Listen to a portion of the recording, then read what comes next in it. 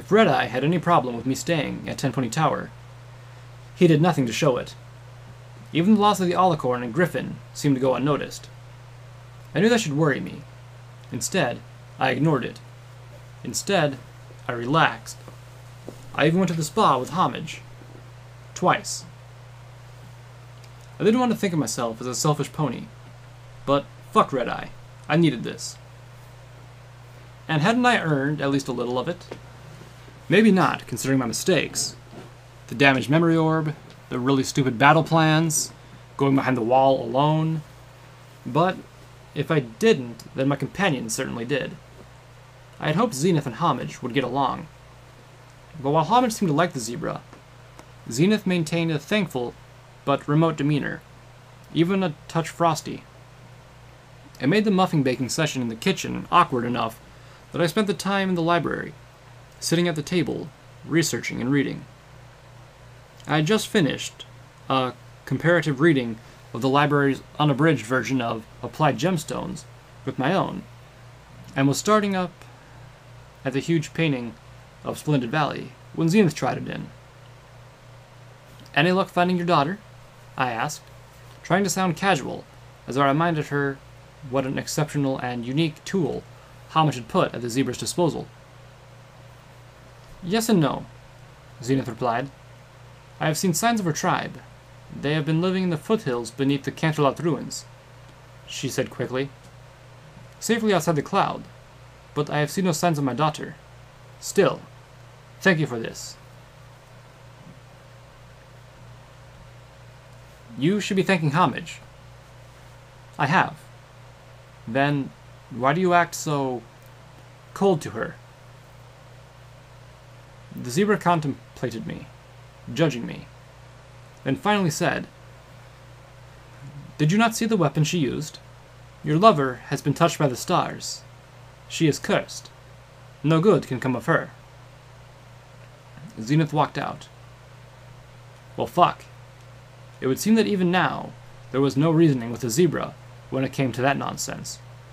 I was probably lucky I didn't step on any Starspawn blood, or she might think that I was cursed too. "There's no such thing as curses," I called out after her in frustration. With a deep sigh, I buried my head into the scattered books. A few minutes later, Homage strode in, a puff of muffin batter on her nose. "Now then," she whispered huskily as she wrapped her forelegs around me. I flushed, feeling a pleasant, uncontrolled fluttering wash over my body, like I'd fallen into a bed of butterflies. That fluttering collected at my nether regions, becoming a very warm and joyfully difficult to bear. 23, wasn't it? Oh my goddesses, she was actually counting. The Sky Bandit cut through the air as we approached Splendid Valley. The sky was crisp and slightly stained with smoke. The valley below was a rocky wasteland, completely barren of life. Scattering small holes were the only warning of the caves beneath the homes of dozens, if not hundreds, of the most dangerous monsters in all of Equestria. Hellhounds. I floated on my binoculars and stared towards the horizon. A sinkhole several miles across indicated where a Bellfire bomb had been detonated. The bomb had struck in underground and detonated. The surface above had collapsed, with the toxin-filled tunnels below. Over the last 200 years, the sinkhole had weathered and eroded into a wide crater. It glowed faintly, even in the daylight, and it was marked with hundreds of holes.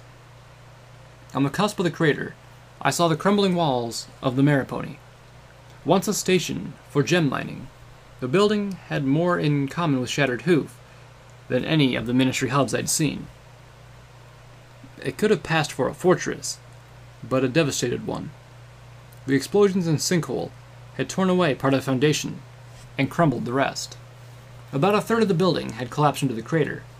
The rest had suffered a megaquake. Whoa, Nelly. If the goddess don't survive that, I reckon she'll probably earn 200 years of living. What is the plan, little one? Zenith asked. Plan?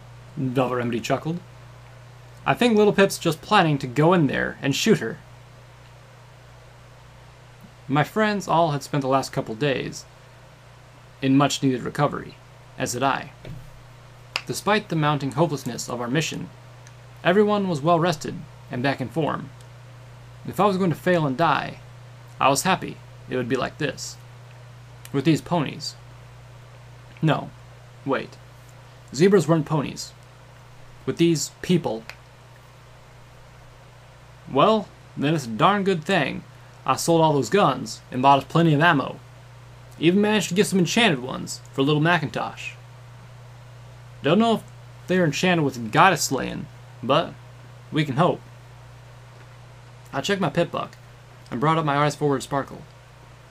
I checked the date and time. Ditsy Doo should be getting her muffins about now. I smiled to Zenith. Thanks for helping with that. I'm sure she'll love them. It struck me that when Zenith and I had walked across the moat and outside the wall, I had been in the Equestrian wasteland for just over 5 weeks. Now, it was nearly 6. 6 weeks from apprentice pitbuck technician to would-be deity slayer. My life is surreal. Velvet Remedy leaned close. So, how high did you get to? I blushed hotly and buried my face in my forearms. Look sharp, Calamity called out. Incoming at high 8. My head shot up. I pulled out the binoculars again. 5 glowing orbs, Alicorn shields, were heading towards us from everypony.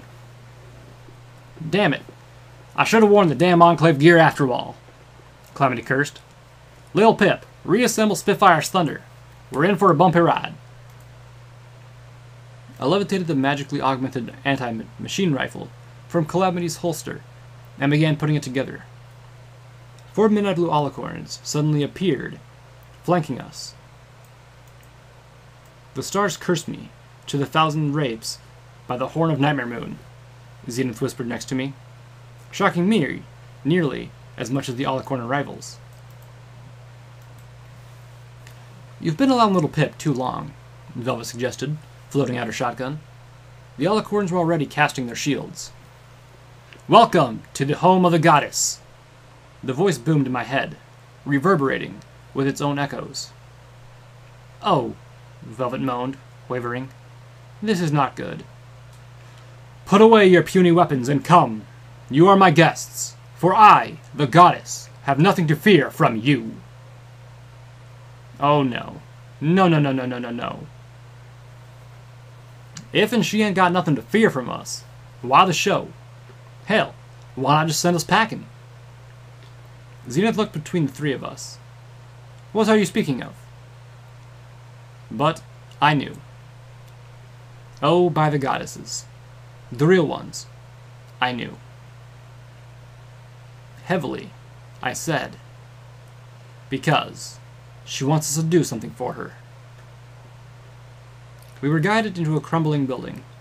As we landed, we saw at least 3 dozen more alicorns, standing about the crumbling ruins. In a single movement, in perfect unity, they all turned their heads to look at us. It was the unparalleled creepiest thing in the history of ever. Escorted through the doors by the 4 midnight blue alicorns, they had dropped their shields. Honestly, they didn't need them. We were totally outmatched. I was surprised when the alicorns brought us to what looked like a security substation within the building. This room seemed largely undamaged, save by time. The rest of the rooms and hallways I had seen were broken and crumbling, fragmented by the subterranean blast, and eroded by centuries and weather. This small room was almost intact. There was no goddess here.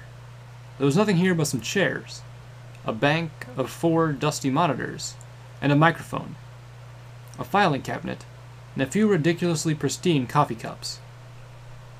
The area above the monitors was glass, but the long window looked out at nothing but a metal wall inches away. The opposite wall held a recessed door, and there were odd grooves on the wall. "I reckon this is our cell," Calamity said. "If so, it would be stifling and cramped if any of the alicorns tried to stay in here with us." "We will talk, but first, the goddess wishes you to see, to understand, and marvel." The voice of the goddess didn't merely reverberate, I realized. It preverberated. Like there were dozens of smaller, weaker voices inside that voice, all trying to say the same thing at the same time, but not quite succeeding. The voice of the goddess was a chorus. "Understood what?" Velvet Remedy asked. Zenith looked at her, confused. "The goddess!" The security monitors flickered to life in the dust. One of them, displaying colorful ponies in lab coats, milling about a much bigger version of the room, full of monitors and mainframes, and banks of blinking lights. "Ready when you are," a chartreuse pony with a cutie mark of a flask filled a bubbling green liquid said, glancing up at the monitor. "These images are of the past," Zenith intoned. The second monitor looked down on a vast factory floor. The factory was filled with 6 large, interconnected vats full of churning luminescent stews that rippled with lavender and green beneath glass coverings. The light, casting colors, showed over everything. Arcane apparati hung down from the ceiling. Catwalks ringed the vats, and another hung suspended from the ceiling above and between them, stopping midway across the room in some matter of control panel at the end. Again with the catwalk over factory floors aesthetic of wartime Equestria, I groused. "Is that?" Velvet Remedy began to ask as a single pony appeared on the third monitor. An elderly lavender pony with a gray streak in her purple mane.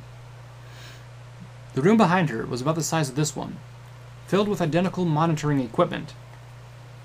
But where we only saw a metal wall, her picture window looked out into a factory floor in Monitor 2. Twilight Sparkle. I nodded. Your goddess-ness?" Calamity said to the air, tapping on the last monitor. "I hope you're aware this one's broken." The monitor had a large crack running through it, and was displaying only rainbowed splotches. "Broken? What? Of course! I am. The goddess knows all!"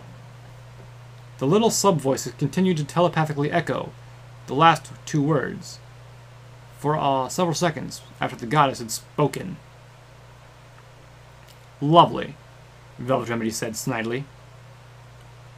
"Ready to begin pony testing," Twilight Sparkle said, sounding just a hint nervous. "Send her in." "Sending in test subject 1, the pony on the monitor announced. "Don't call her that," Twilight warned.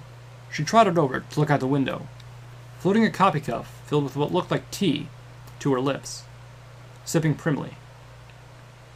She set the cup aside and leaned her muzzle over a microphone. On Monitor 2, a lovely blue unicorn with a mane that had aged to a luxurious silver slowly made her way out onto the suspended catwalk. She turned and looked up to the window. "Twilight Sparkle, I just wanted to thank you again for giving me this opportunity. It means so much to me." "You're welcome, Trixie," Twilight said kindly. The name rang a bell, but it took me a moment to place it. Trixie, the mare from the cottage outside Fetlock. She went to Manhattan for a meeting with Twilight Sparkle, and never returned. The lavender pony hit a button with her hoof, and an ornate golden cup rose out of the console at the end of the catwalk. Purple and green liquids rose through tubes and began running from the vats of the apparatus above. Then a thin stream poured into the cup. Trixie walked across the platform and sniffed at the cup. Is that roses? Twilight chuckled softly. Yes, I added the scent. Hopefully it will taste like roses too. Really? Trixie looked up towards Twilight Sparkle with astonishment. Twilight's ears dropped. Unfortunately, probably not. She hesitated. Trixie, you know you don't have to do this. Oh, but I want to, the Blue Unicorn insisted. I want to help. And this will make me more powerful? Like Luna and Celestia? Well, maybe not that powerful, but more powerful, yes. Like you then? Twilight Sparkle looked uncomfortable. We're hoping for more than that. And it's safe, right? Absolutely, said Twilight Sparkle, assuringly, to the Blue Unicorn on the catwalk below her. All the tests have come back looking spectacular. The only variable is, well, dosage. And for that, I need to do some testing with pony volunteers like you. With luck, we'll get it right the first time, and you'll be the first new alicorn since Luna was born. The unicorn looked up at the end of the catwalk and nodded, and mumbled something that sounded like, "The great and powerful smells like roses." Then looked up with wide eyes. You sure I shouldn't start with more than that, then? Twilight Sparkle stifled a chuckle. No, on the monitors, everything happened at once. From the broken one, I could hear a terrible roar, and the rainbow sprays turned into a flaring light. On the other three, the world shook. On the first, chunks of ceiling came down, killing some ponies outright, one blocking the door. A mainframe toppled in a spray of sparks. On monitor 2, the entire factory floor shook. I could hear the loud thwangs as several of the cables holding the suspended platform snapped out of the ceiling. Sections of catwalk fell. 2 of the vats were ruptured as a third of the ceiling came down, spilling their glowing contents onto the factory floor. I could see automatic systems severing and sealing the connections with the other vats. Trixie cried out as half the cables holding her up her section of the catwalk gave way, turning it into a freely swinging platform. On the monitor, alarms were blaring. Radiation surge detected. Seismic activity detected. Toxic contamination warning. Safe rooms sealing. No! Shouted Twilight Sparkle, as a huge armored plate slid down over her door to her room. She turned to the window as massive armored shutters swung down from above. Trixie! On monitor 2, Trixie's platform tipped, swinging in a low arc. The unicorn slid down the inclined surface, trying to find purchase, as the lower end of the catwalk segmented and impacted the glass roof of one of the vats, shattering it. The blue unicorn plunged into the vat. All of the monitors flickered and went dead. The 4 of us stood in the security room, shaken, our eyes peeling away from the monitors to look at each other. Monitor 3 flickered back on. Dear Anypony, this is the Mayor of the Ministry of Magic, Twilight Sparkle. A weakened Twilight said. It's been 2 days now since the Mega Spell strike on Maripony.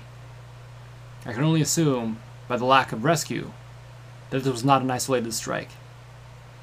I am leaving this recording in case some pony does come, but I'm trapped in a safe room, in Safe Room 3, on the Maripony VATS level. The elderly lavender pony addressed the camera. The safeguards that should allow me to open it aren't working, and unfortunately for me, I designed these rooms to withstand a nearby mega spell strike, so the room is more than a match for my own magic. Calamity, Velvet Remedy, Zenith, and I watched the monitor, realizing we were watching Twilight Sparkle's goodbye letter. My vision began to blur wetly. I tried to force myself not to cry. I cried too much this week already. but these tears rolled down my cheeks. I am out of food, and the safe room's water talisman seems to have been corrupted. She gave a wary smile as she said, "At least I'm fairly confident that pure water isn't supposed to be that color. I'm also beginning to suffer hallucinations. I think I'm hearing the screams of the ponies in everypony. Like something horrible is happening to them. But I know that's not possible. These walls are soundproof. I keep hearing Trixie's voice in my head, screaming. Sometimes it gets so bad." The lavender pony waved it off. "Not important. The important thing is that we tried. We tried, and we came so very close.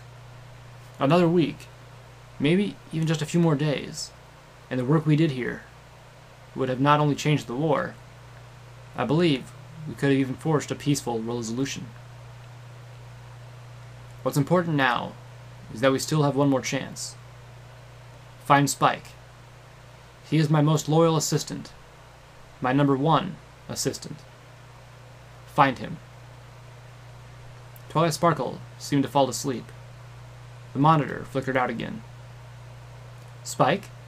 Zenith asked. The monitor burst back to life. Twilight Sparkle's haggard face was pressed close to the camera. She looked atrophic, crazed. "Something's going on here. I don't know what, but it's bad. If you're in everypony, get out. Get out while you can, and drop a zebra missile on this place." Suddenly, there was a loud, metallic grinding from the speaker monitor below. On the monitor, we watched as the metal plate of the door lifted up. The metal shutters over the windows lifted. Monitor 2 sprang to life. The VATS room was a disaster.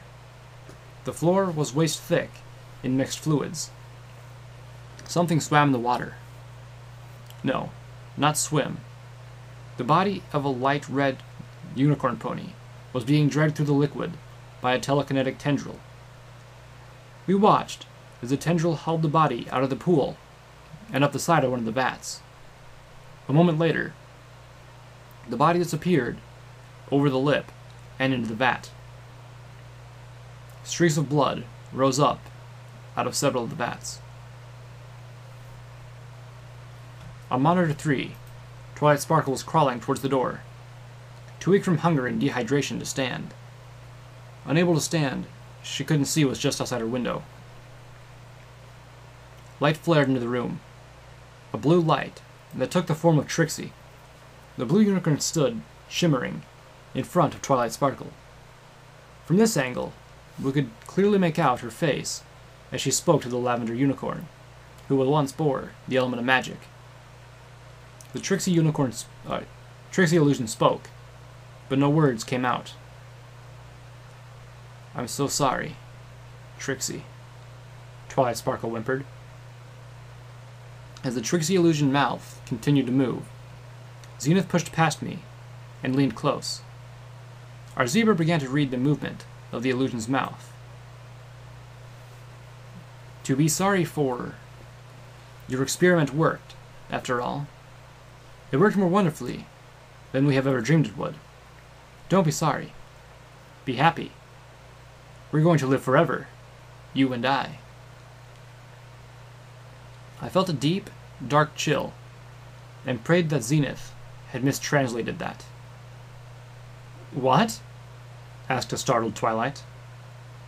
"I'm sorry it took so long for me to be strong enough to save you, Twilight Sparkle." Velvet Remedy gasped as the light blue tendril of telekinesis energy snaked into the room and wrapped around each one of Twilight's hooves. "No!" Twilight Sparkle struggled, with even more strength than should have been possible. "It is time to save you now, Twilight Sparkle," Zenith continued to speak for Illusion Trixie. "We're going to be very close now, you and I." "Oh, goddesses," Velvet moaned, and buried her face in Calamity's mane, as the tendrils slowly dragged Twilight Sparkle, kicking and screaming, towards one of the vats. I was shaking. I wanted, so desperately, to turn away. but I couldn't. Twilight Sparkle let out a last cry as she was dragged over the lip of the farthest vat. One word. A name, I think, but I couldn't make out which one it was. My other two went blank, and this time, they stayed that way.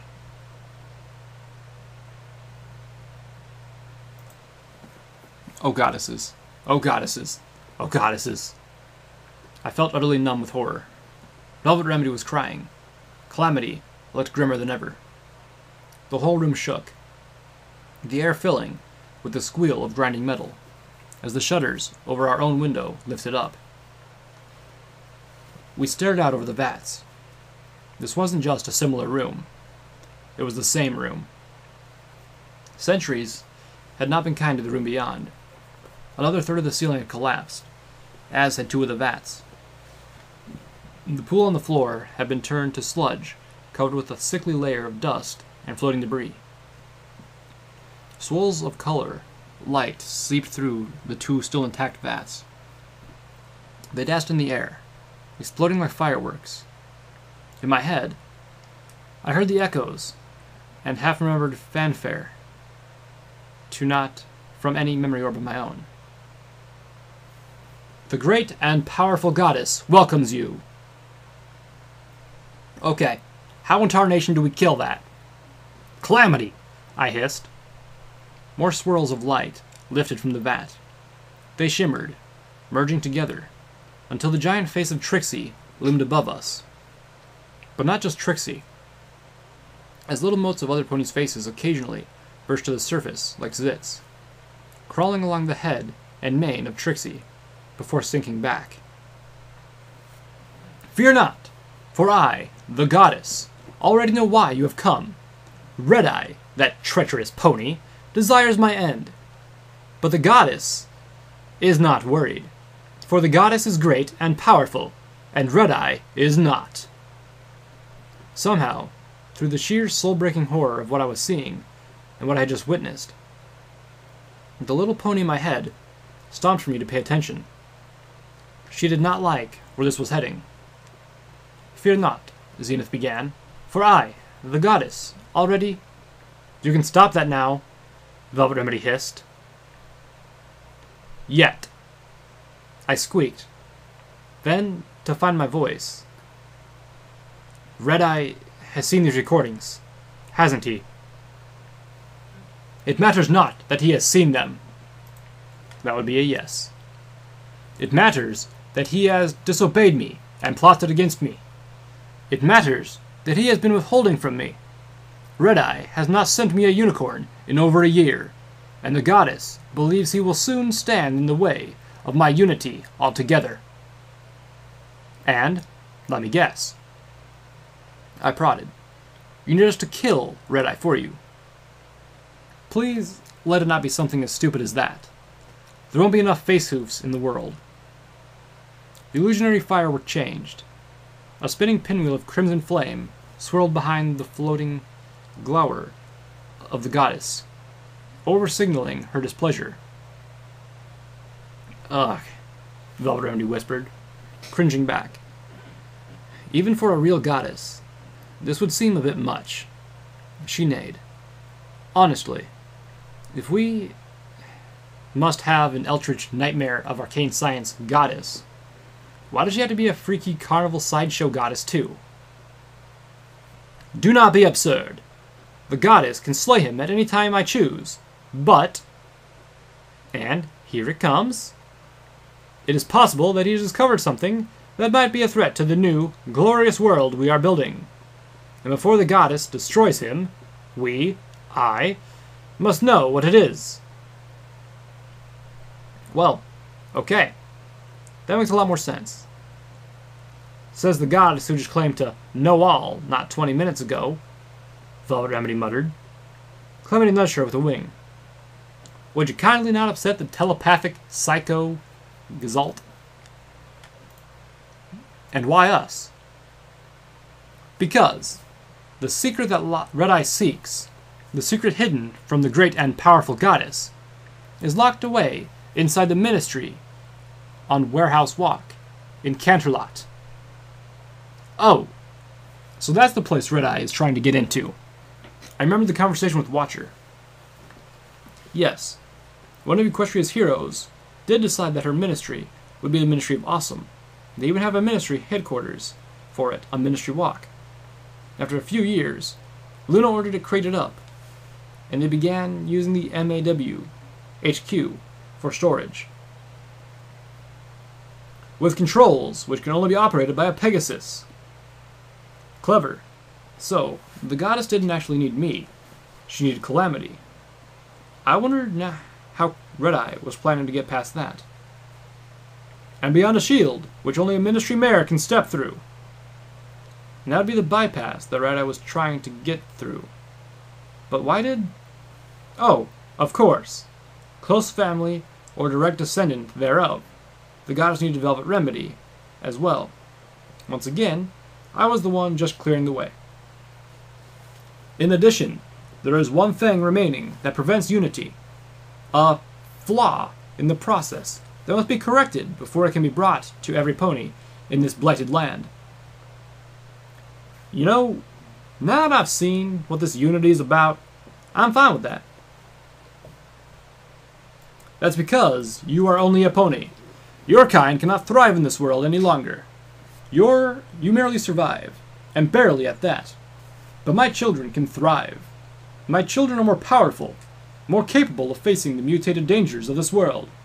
The very poisons which kill you make my children stronger. Your children can't even breed, I pointed out. Every single alicorn I've seen is a mare. You have no stallions. Now I'll agree that can be fun, but when it comes to thriving, that's a doozy of a problem. The main voice of the goddess was silent for a moment. Flares and fireworks continued to explode behind her glowing, faces-covered face. They whispered incoherently in my mind, giving me a headache. Like the goddess said, a flaw, but one which can be corrected with the right magic. Let me guess. You want Rarity's little black book. The goddess didn't need me, or did need me after all. She needed some pony who could pick a lock.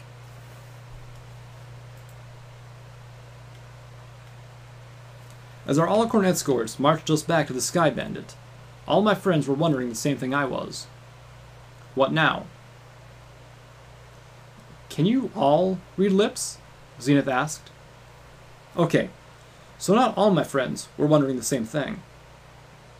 Red Eye still had me over a barrel, but I stopped, like I'd been hit in the face with a bale of hay. I lost all feeling in my hooves, as one more horrid realization floated through me. Lil Pip? Calamity asked. Something in my expression was making him look very worried. She said Red Eye hadn't sent her any unicorns for over a year. My mind flacked back to experiences with slavers, and the little hints that Red Eye, or at least CERN, was particularly interested in unicorns. And another unicorn, too. She'll fetch a pretty price, this one. If it wasn't a unicorn, I'd say toss it back in the lake. But if Red Eye wasn't sending unicorns to the goddess, I said darkly, then he's keeping them for himself. I turned and looked at the others in desperation. Red Eye talked about controlling the weather, moving the sun and the moon. He couldn't do that if he just became an alicorn. But he's not aiming to become an alicorn. He's aiming to become one of... I pointed a hoof back at Maripony. That! The only way I could possibly hope to get that kind of power was to duplicate what happened to Trixie. And he could. I'd seen the videos, and so had he. And based on his claim that the fortress in the Everfree Forest was designed as a new home for the goddess, he was building a duplicate of the Maripony, Vats, and the cathedral. He wasn't sending the goddess any unicorns, because unicorns have the strongest magic of all ponies, and he was keeping them to consume himself. Footnote. Maximum level. Skills note. Stealth has reached 100%. New perk. Celestia tier telekinesis. The things you can do with your levitation magic are the feats of legend. You can effectively fly at the skill level of Novice Pegasus. Who knows? Maybe you could even move the sun.